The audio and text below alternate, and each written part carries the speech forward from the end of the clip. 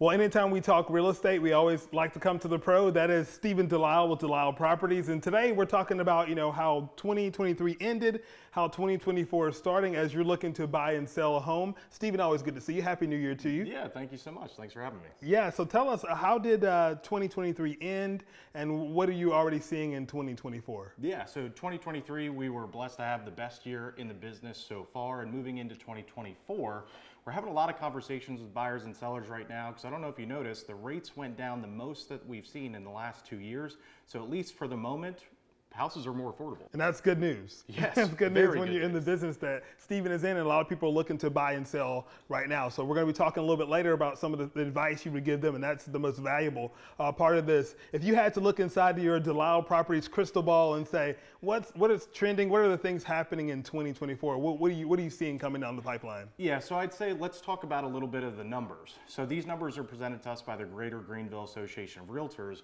And if you look at the new listing slide, it'll show us that we are down 1.8% in new listings on the market this year as opposed to last year. Okay. If you look at the average price slide, it shows us that we are up 4.2% this year as opposed to last, making the average price just over $371,000. The closed sales slide will show us that we are down 8.1% this year as opposed to last, and the average days on market actually went up 70%, making the average days on market over 46 days. So the one thing I want to note is part of the reason that the closed sales is not through the roof is because we don't have the inventory for it. Yeah, you're talking about how the inventory went down as opposed to this time last year. So right. Fewer homes out there, but means less houses selling. Yeah. Yeah, and so people that are looking to buy or sell right now, what do they need to know? They get to have your ear for a little bit and say, hey, what should we do right now? What should we be doing to buy or sell in 2024? So it's a good question. In 2023, we watched the interest rates continue to climb throughout the entire year, and yet Greenville still appreciated in value.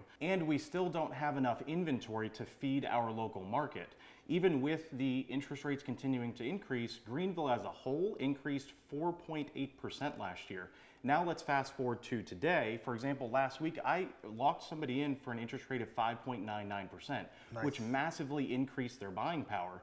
You have to remember, for every 1% decrease in the rates, 10% increase is gained by the buying power of that purchaser. So we're having a lot of conversations with buyers right now that are seeing a house and they can actually afford it and they want that house. It's also helpful to note that we only have 3 months of inventory right now. And I've said it before on here that in even market, for every one buyer, there's one seller exists at 6 months.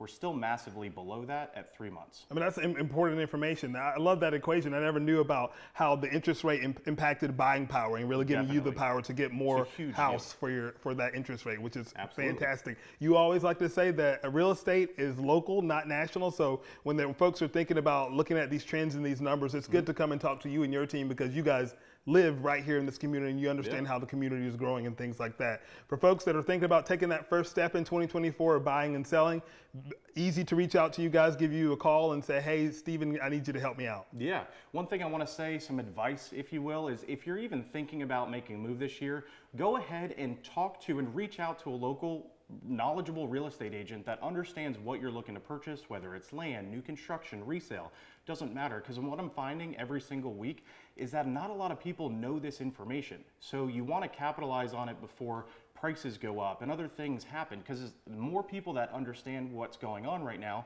more buyers in the market means more competition, multiple offers again, and rising prices. So go ahead and reach out to somebody and let's say, look, you don't want to buy a resale house. I understand. We have a lot of laundry list of new construction builders that are in the market right now that I partner with, and they've got not only huge closing cost incentives, anywhere from $7,500 to $15,000 to help you with closing costs, and they give you a lower interest rate as well. So let's just have a conversation, see if it makes sense for us to help you through that entire process. It always starts with a conversation, and you want to talk to a guy who knows this stuff, and Stephen is that guy. DelisleProperties.com is the website you need to go to check it out. We'll be sure to put it at our website, yourcarolina.tv. Best of luck with everything in 2024. You as well. Big money, big money. Thanks, Stephen.